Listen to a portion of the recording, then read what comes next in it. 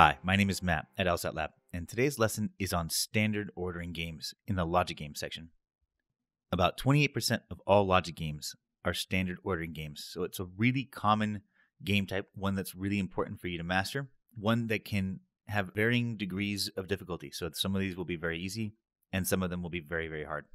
Now, the process that we're going to take when we're working on these is the same as for all logic games. These are more like the phases of play that we're going to go through. And so if you're ever unsure what you should be doing next, ask yourself, where are you in this process? The first thing that you want to do is read the scenario and the rules and make a determination on how to set up the game. What's the game board going to look like that's going to help you create hypotheticals and track the information? Then, slowly and carefully, you want to notate the rules in a consistent manner using the same notation each and every time. Then you want to pause and look back through the rules. Double check them, make sure that you have them correct, and look for connections between them that allow you to make inferences, things that must be true under every circumstance, no matter what, just based off of the rules. Then you move on to the questions. So let's practice this, starting with step 1. Let's come up with a game board for the following game, and when you think you have one that's going to work, hit play again. All right, welcome back. So we're told that we have 7 paintings. So we can put a cast of characters down, and the paintings will be arranged in a horizontal row of 7 positions, with the first position being closest to the entrance and the 7th position being furthest from the entrance. So this is an ordering game where we're putting the paintings in order from closest to furthest from the entrance, 1 through 7. Our game board is going to be a straightforward number line. Now that we have a game board, we can move on to notating the rules. See if you can find a way of depicting them in a way that is good for you, and then when you're ready to compare to what I'm going to put together, hit play again. All right, welcome back. Now let's take a look at that first rule. The turner must be closer to the entrance than the whistler. We can put that in a relative rule, just like we learned with tree ordering games. There are some rules that are going to be relative in nature. And so this is one that builds a relative relationship between T and W and tells us that T is closer to the front than W. So the second rule tells us that R must be closer to the entrance than M, with exactly one other painting between them. So we're going to have an R, and then another painting, and then an M, and that's going to put a box around that to represent a block. So we know that we're going to have those players in that order somewhere on the number line. The third rule tells us that P and S must be next to each other. So we know that they're going to form a block, but we don't know the order of that block. We don't know whether P will precede S or whether S will precede P. And so we can put a little handle on that block and tell us that we can flip that block either direction. That's a reminder that that block can turn around. The last rule, if the V is not in the 3rd position, it must be in the 4th position. We can just write that as a rule. It's an if-then rule. And we'll write if the V is not 3rd, then it must be the case that the V is 4th. Now, it may not be obvious at the beginning, or maybe it is to some of you, but a rule that goes from negative to positive means that at least one of those two things has to happen. If one of them doesn't, then the other does. And so what that's telling us is that V must be either in the 3rd position or the 4th position. There are many types of rules on a standard ordering game, but there are some big ones. The most common would be rules that are relative in nature, building a relative relationship between 2 players. We saw that in this game. A position rule that rules out a player from a particular position. A fixed rule, a rule that connects 2 players in the game board in a fixed block type relationship. So these tend to be either blocks or split blocks where you have a player or 2 players in between. And then conditional rules. If G is earlier than F, then F is earlier than H.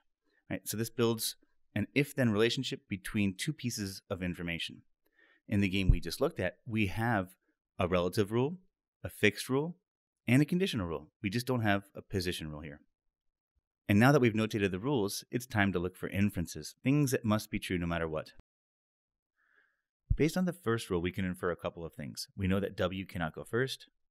We know that T cannot go 7th. Right? But these position eliminations, if it's directly stated in the rule, I would highly recommend that you put it onto the game board. But the implied ones, the ones that come from the other rules, I would recommend that you don't take the time to write them all out onto the game board.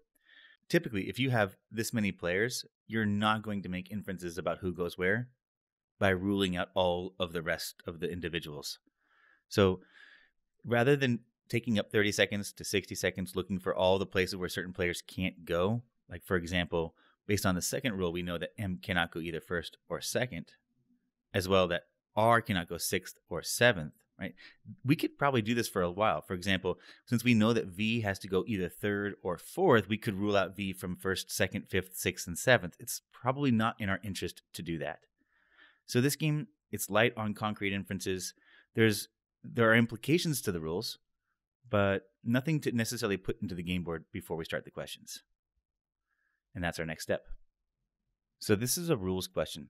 And rules questions are best attempted by taking the rules one at a time and ruling out the wrong answers. So rather than taking answer choice by answer choice and comparing A against the rules and then B against the rules and then C against the rules, which is a little less efficient, it's better to take the first rule and apply it to all the answer choices, and then the second rule and apply it to all the answer choices. It minimizes the amount of time that your eyes have to travel up and down or left to right as you're trying to test the hypotheticals. So let's take the first rule and look for answer choices where T is not in front of W. Well, we can see that in B, W is in front of T, so we can eliminate that. If we take the second rule, right, there has to be an R space M chunk, and we look for where that doesn't occur. Well, it doesn't occur in answer choice A, so we can eliminate A. If we look at the next rule that P and S must be consecutive, well, we can see that they're not consecutive in D, so we can eliminate D. And then for the last rule, if V is not third, then V must be fourth. Well, we see that V is not fourth in answer choice E. We can eliminate that, and that leaves us with answer choice C as the right answer. Let's try another question. Take a stab at this, and when you think you have the answer, hit play again. All right, welcome back. So this question is a little bit different. This is a local question. So they're giving us a new piece of information in the question stem, and it's really important for us to take that piece of information and run with it as far as we can. The key to doing well on local questions is to follow the inference chain as far as you can from that new piece of information, but don't go any further than you know. So it's like you want to find everything that you do know, but don't fill in any of the holes. Don't plug in things that could be the case. Only plug in things that you absolutely know when you put S into the seventh position. If we put S into the seventh position, then we know that P must be in the sixth position. But it's hard to make any progress from here. It doesn't seem like anything else falls into place necessarily. And so while we can rule out answer choice E, we know that T could not be sixth, we're going to have to test out the other answer choices. And so it might just be easier to kind of work our way backwards by putting T. If you look at T in the rules, right, there's a rule that says that T has to be in front of W. So if T has to be in front of W, then putting T into the fifth position is going to make it really hard to put W behind it. So we can rule out answer choice D. If we pull T forward to the fourth position, then we would have to put W into the fifth position, which means that we'd have to put V into the third position. But then we have no room for R space M. So we'll break that second rule. We're going to rule out answer choice C. So let's try to bring T forward another position to the third position. All right, so now what we're doing, we started off by taking the local piece of information, running as far as we could with it, using that to rule out any answer choices we could, and now we're kind of testing cases to see which one of the following could be the case. So third. If we put T third, then we have to put V fourth.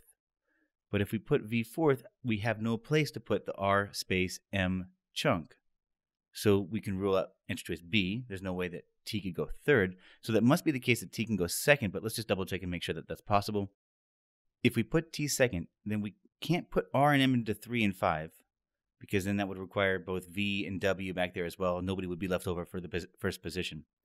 So we'd have to put the R space M chunk into 1 through 3. And if we did that, we could put the V fourth and we could put the W fifth. And so we could totally make that work. Answer choice A is definitely possible. Let's try another question. Go ahead and see if you can find the right answer and then hit play again. All right. So here's another local question. We're going to take that same approach where we take that new piece of information, plug it into the game board, follow the inference chain as far as we can. In this case, instead of being a could be true at the end, it's a must be true. Right? So it's much more likely that the end of the inference chain is the idea that ends up being the right answer. if we put P fifth, then S has to either be fourth or sixth. So let's try putting it fourth to start. If we do that, then V would have to be third, but then there's nowhere to put the R space M block.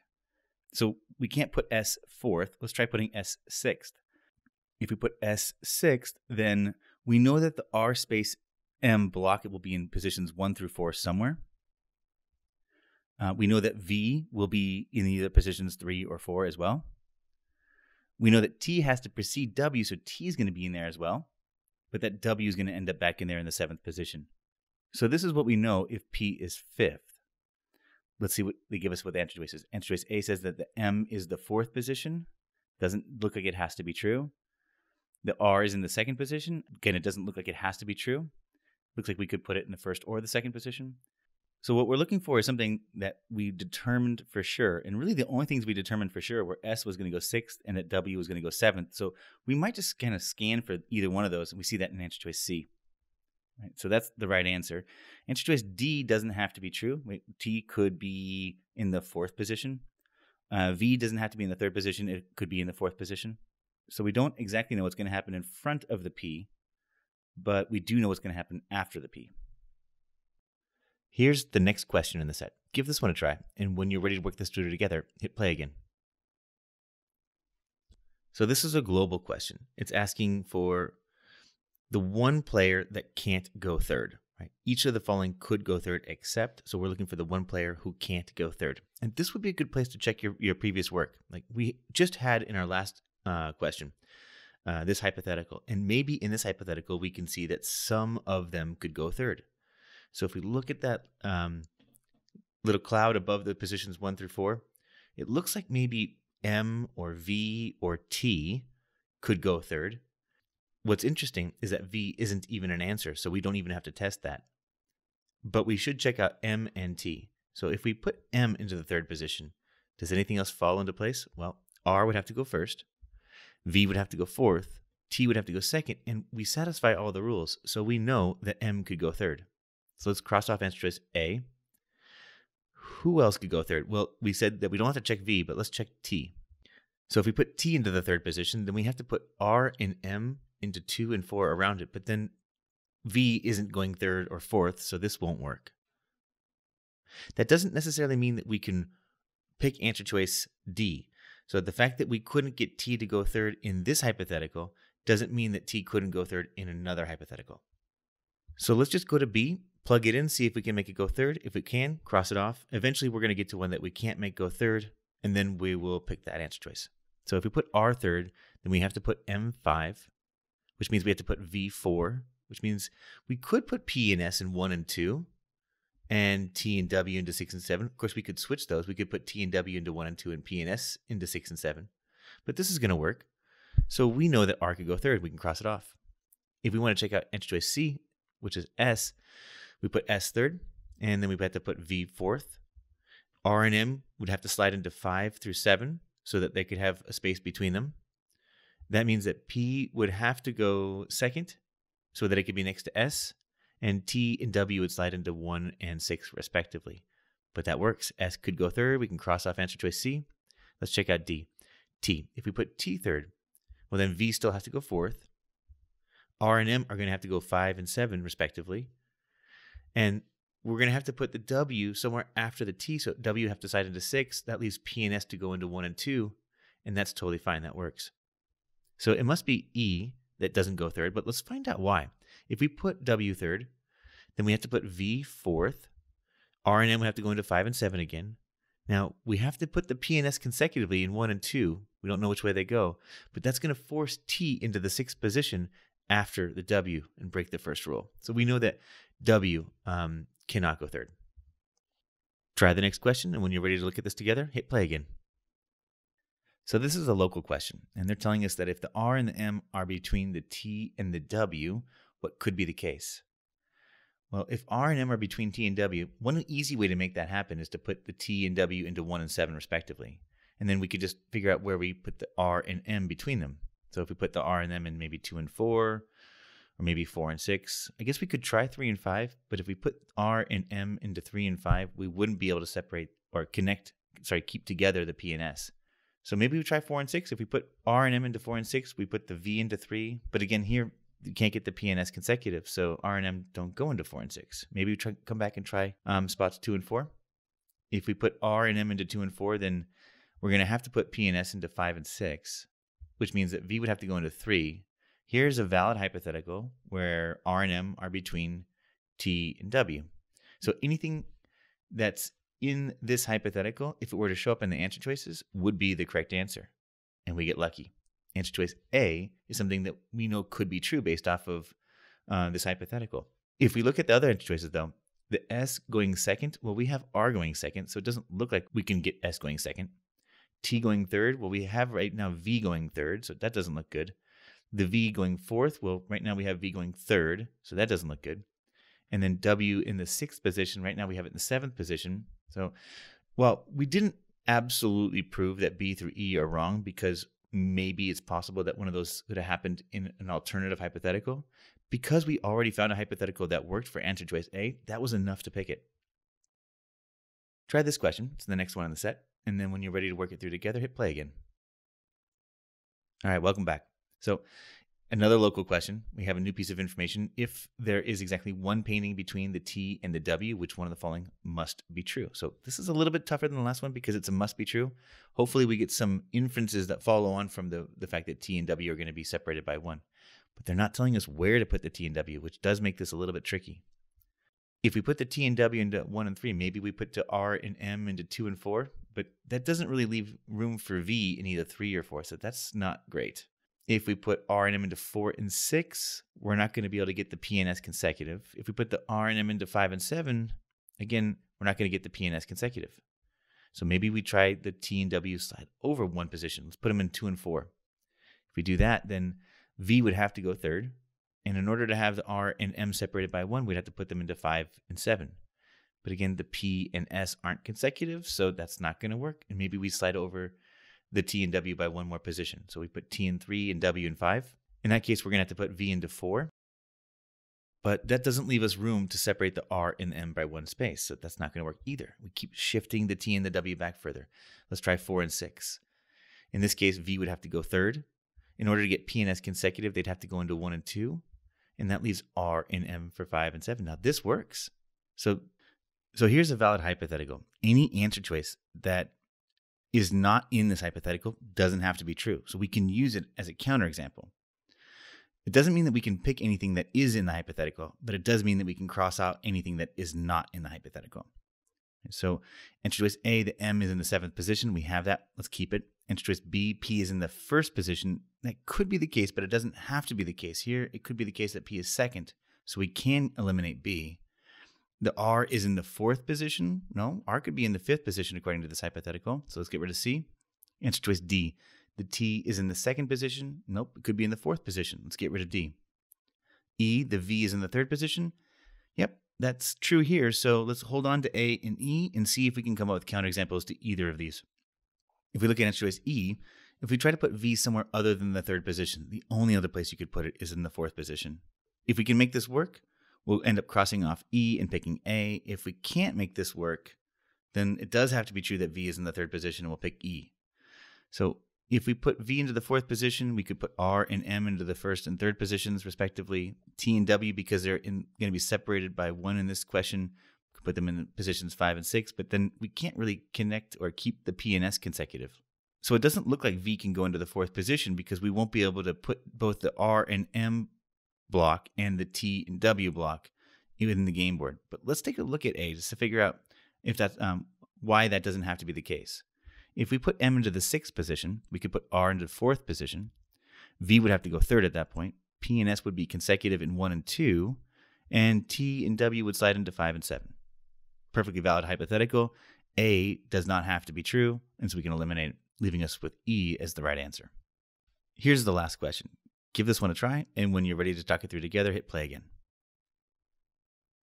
All right, welcome back. Again, another local question. So we have this new piece of information. If the Turner is next to the V yard, so if T is next to V, which one of the following is a pair of paintings in which the one mentioned first must be closer to the entrance than the one mentioned second? This is kind of tricky. So if the T is next to the V, what do we know? Well, If the t is going to be next to v, we could try putting v into the third position and putting t into the second position. That seems like it would be maybe easy enough. If we did that, maybe r and m could slide into 4 and 6.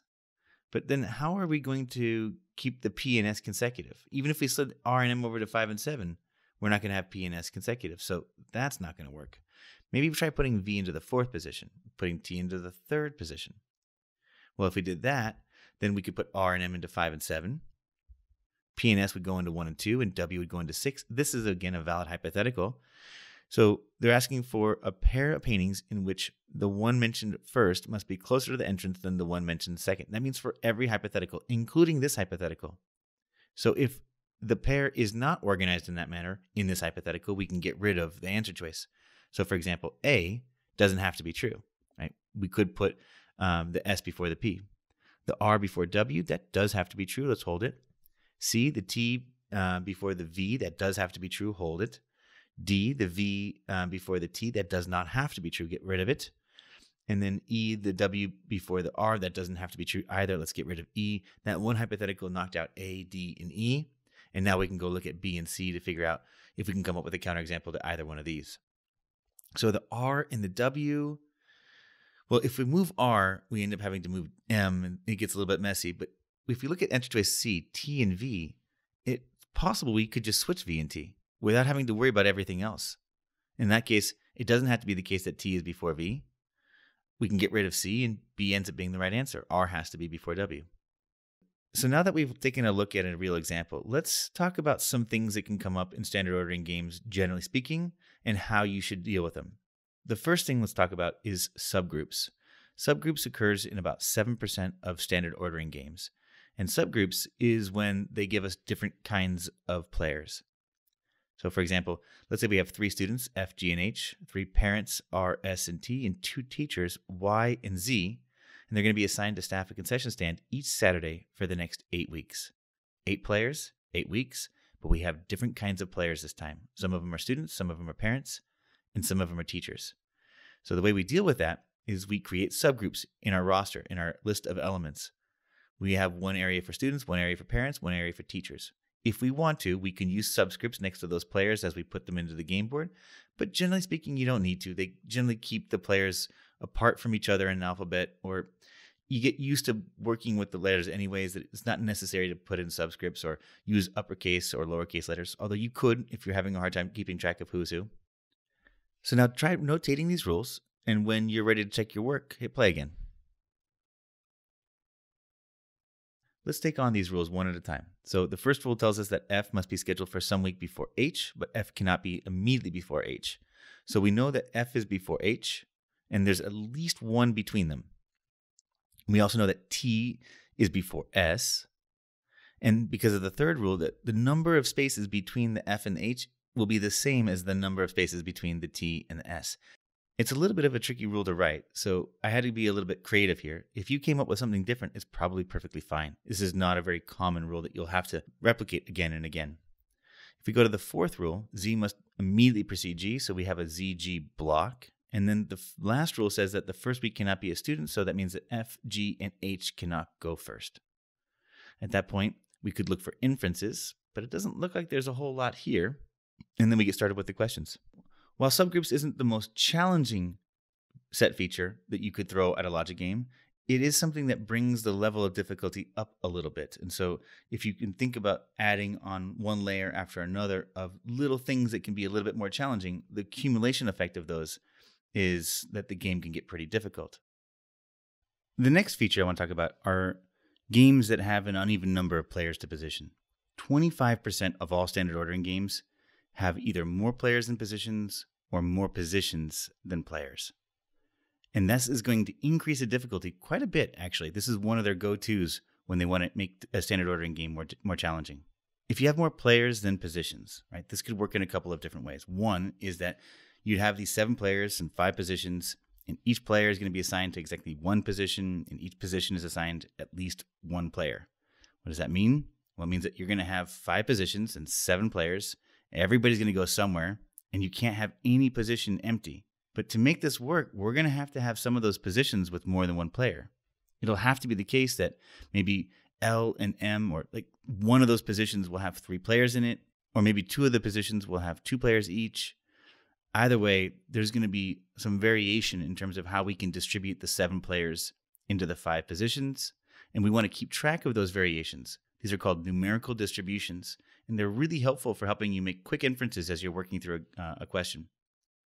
So they sit off to the side, and they just kind of serve as a reminder of what's possible numerically with the different players to positions.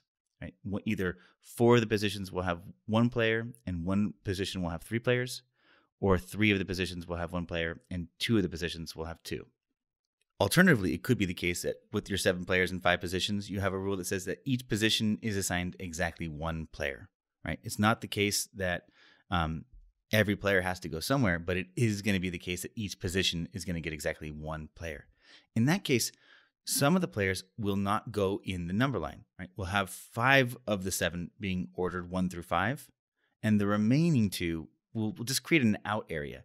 And what this does is it creates a 1-to-1 correspondence between the number of slots that are on your page and the number of players, right? Because we're basically keeping track now of the 2 that don't go into the number line. We're creating their own area. Right? So we're either going to use numerical distributions to understand the variations that are possible with the numerical distributions, or we're going to try to create 1-to-1 correspondence by creating additional slots where we can track the remaining players. If we have fewer players than positions, well then, let's say we have 4 players but 5 positions. If each element is assigned exactly 1 position, we're not going to be able to fill up all of those positions. One of them will be empty. We'll put a slash there. And essentially what we're doing is we're creating 1-to-1 correspondence, either by getting rid of one of the positions or by adding an extra character, however you want to look at it. Alternatively, we could have a situation where we have 4 players, 5 positions, but the rules say each position is assigned exactly 1 player. Now, every spot needs to get a player, but we don't have enough players. So some of the players are going to have to go more than once in order to make this happen. In this case, we're going to need numerical distributions again. Right? If some of them are going to have to go more than once, then which means that 3 of them will go once and 1 of them will go twice. So when we have non-1-to-1 games, we're either going to be creating 1-to-1 correspondence by creating an area for some players that are not going to be in the number line, or creating a slash in one of the positions that's not going to get a player, or we'll be using numerical distributions to better understand what's possible. What are the different variations in numerical distributions that are possible? Finally, there's a strategy that you can use when approaching logic games that involves building frames. And this is a strategy that can be really powerful because it can enable you to move really quickly. It essentially allows you to track a bunch of hypotheticals within a very finite number of rows, and allows you to kind of skim through your work and answer the questions really quickly. It doesn't always work, but about 18% of standard ordering games can be framed. So the mechanism that you want to use when trying to figure out whether frames are a good idea on standard ordering games or not is whether or not you see a block limited to 2 or 3 places in the game boards. Blocks are your friend. When that block is limited to just a couple places on the game board, that's when you want to create a couple of different frames, a couple of different rows where you're tracking the different possibilities. Right? This needs to be a complete set of solutions, or you can get into big trouble here, so you have to be really careful. So go ahead and take a look at this one. We have an athletic director going to schedule exactly 6 volunteers, L, M, N, O, P, and Q, to staff a concession stand for the next 6 weeks. The schedule must conform to the following conditions. So here are the rules. Go ahead and notate them. And when you've got them notated, hit play again. All right, welcome back. So let's go ahead and walk through them real quick together. If M is later than N, we know that N is before M. If Q is later than O, then O is before Q. And if O is exactly 3 weeks after L, then there will be an L, then 2 weeks, and then O will be on that 3rd week following L. So there'll be 2 in between. And then according to that last rule, N is either going to be first or else 3rd. We could clean up the rules just a little bit. We can take the 2nd and 3rd rules and link them together. And then we're ready for our inferences. See if you can take the block and run it out in its limited forms and follow any inferences that come as a result of that. All right, let's work this through together. So where can we put the LO block? We know we can put it in 1 and 4, or at least it looks like we can. It looks like we can put it in 2 through 5. But if we try to push it into 3 through 6, we wouldn't have room for the Q behind it. So there's really only 2 ways we can put that LO block. It'll have to either go 1 through 4 or 2 through 5, and that can be the foundation of our frames. We look to see if anything falls into place from there. So for example, if L goes into 1 and O goes into 4, we know that N has to go into 3. In the top row, we know that N is before M, so M will be in either 5 or 6. And we know that Q is after O, so Q will be in either 5 or 6, which means that M and Q are going to be back there in 5 and 6, leaving P for the second position. In the bottom row, if L is second and O is 5th, then, well, we don't really know whether N is going to go 1 or 3. So we could run it out both ways. In either case, the Q would have to go 6.